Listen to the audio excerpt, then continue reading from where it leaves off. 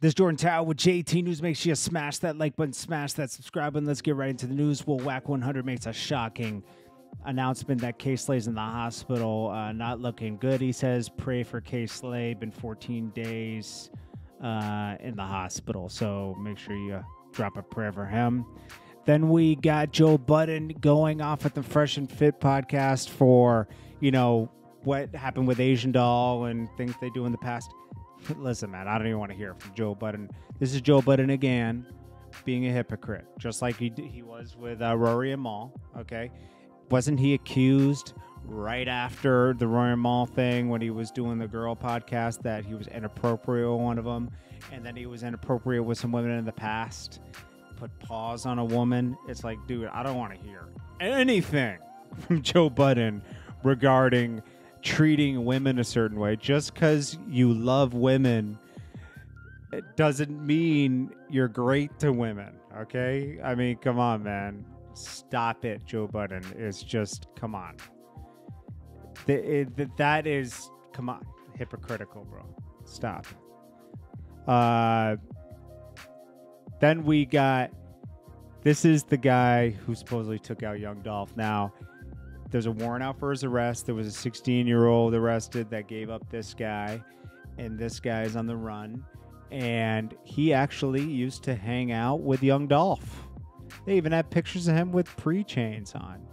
It be it be people you be trying to put on and put around.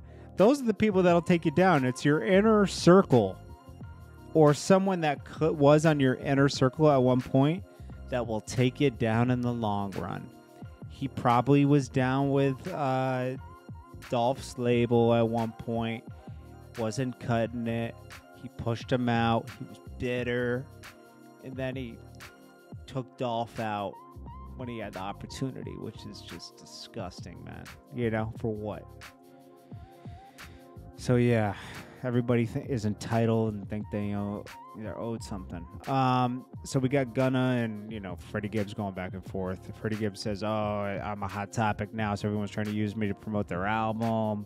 Gunna's talking about being a real dude off the internet as pressure, asking your life to risking your life to feed your family is pressure. Speaking on a dude for a reason is not pressure. No reason, not pressure. I'm pushing pressure. Busting up your girl is pressure. Now, putting your people in position is pressure. Freddie Gibbs says, I'm gonna leave this right here. He puts up some like Crime Stoppers video. Gunna says, this is not Crime Stoppers, it's CNN. My cousin's still doing life for no statement ever been turned in. Then he said, Freddie Gibbs said, if you was on Crime Stoppers, ain't no way around it, buddy. Then he says, when my album drops, Freddie Gibbs will be the biggest. This will be the biggest moment of his career. That's what he meant to say, but it reads, when my album drops, Freddie Gibbs will the biggest moment of his career. Then Freddie Gibbs says, he said Freddie Gibbs will be the biggest moment of his career. In a sense, he kind of did say. Anyways, man, I'm gonna end that here.